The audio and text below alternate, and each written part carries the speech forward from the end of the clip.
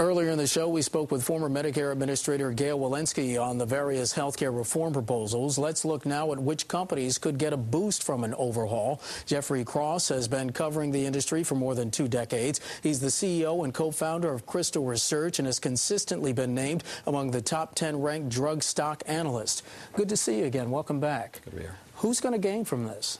Well, you're going to see a broad spectrum of companies gain from this. Particularly, you're going to see the generic companies. Obama certainly wants to offer health care coverage to as many Americans as possible. Now there's a therapeutic substitute available in every therapeutic class. So you're going to see generic companies, companies such as Teva, companies such as Mylan. Those are 2 generic companies that will benefit. As well, you'll see the proprietary pharmaceutical companies like Novartis benefit because they have a very large generic division through Sanofi. And with the generics benefiting, is this a sea change in your opinion? Well, 62% of prescriptions written are generic. Now you're just going to get a bigger push, and you're going to have more health care coverage providers pushing for generics than even before.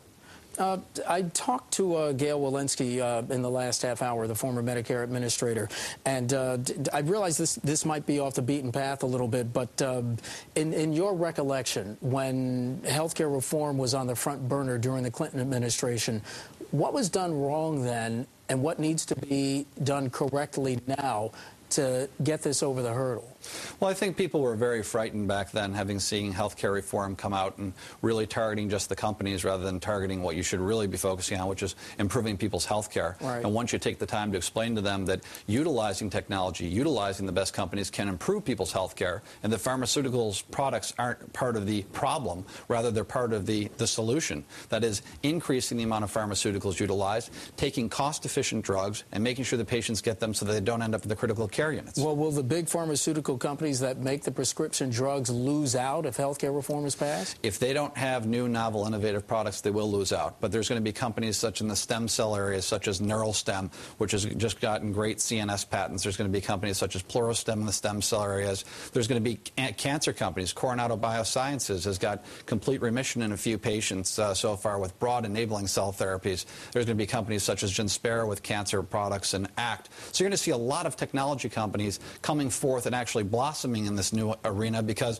those with differentiated technology, those with differentiated products are going to do well, and the Me Too companies aren't going to be able to price them like they did before. And a sidebar to this, the government still wants just more dollars to go into R&D.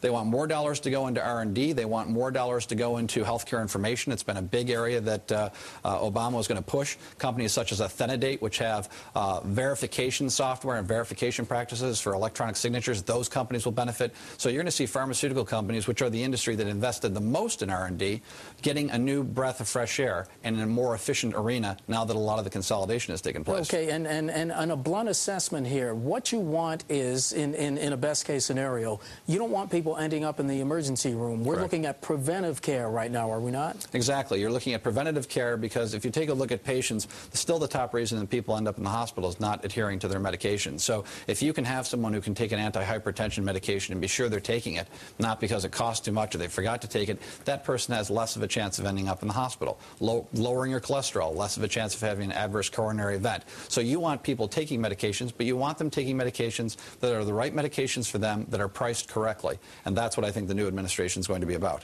Mr. Kraws, talk to me about in this new order of healthcare reform, how is that going to mean, how's that going to affect the technology, specifically computerized medical records? Well, computerized medical records, that was something I was talking about with Authentidate. Companies that have the ability to electronically guarantee that the signature is accurate, that the records have been transported accurately to the physician, to the insurance company, the ability to have a patient have their records all in one spot and be able to transport those. And do people understand the importance of that? Because speed is life-saving. Speed is life-saving. And if you end up in the hospital and I don't know what your pre-existing conditions are and I can't access your records, I could actually end up treating you in an improper manner, and it could end up resulting in you being killed.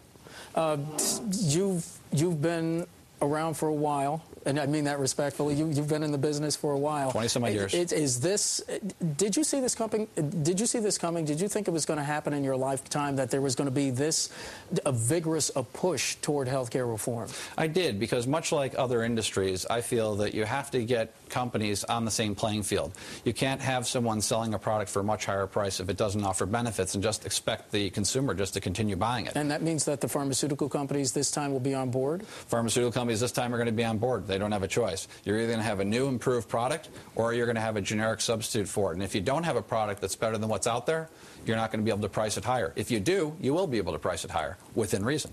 Jeffrey Kraws, CEO and co-founder, Crystal Research, talking healthcare reform. Good to see you again. Thanks. You're welcome.